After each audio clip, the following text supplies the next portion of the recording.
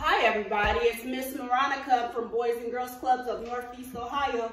I am here to give you a challenge, just to take your mind away from the schoolwork for a second and give you a little bit of fun.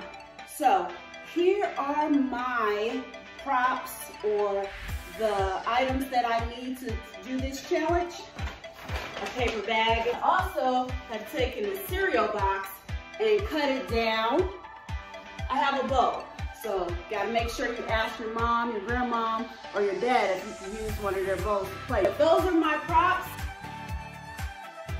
And then I have some basketballs, but in case you don't, socks work just as well. So you probably want to have a chair so you can have just as a little help to put your box or bowl or basket of socks and balls up. And so I am just from wall to wall. So my bag is going to be worth 3 points. Then my box is going to be worth 2, and then my bowl is going to be worth 1 point.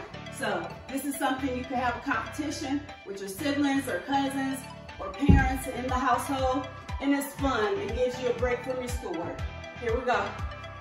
Oh, and set a timer. That makes the challenge even more fun.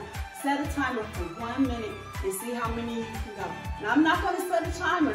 I'm just going to give you an example of how it goes. All right, here we go. Woo! Think I'm making it. Woo! Oh, oh, oh! I'm out.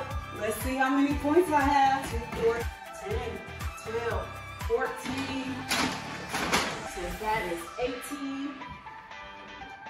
19, 20, 21, 22, 23, 24, 25, 26, 27, 28, 29, 30, 31, 32. Woo!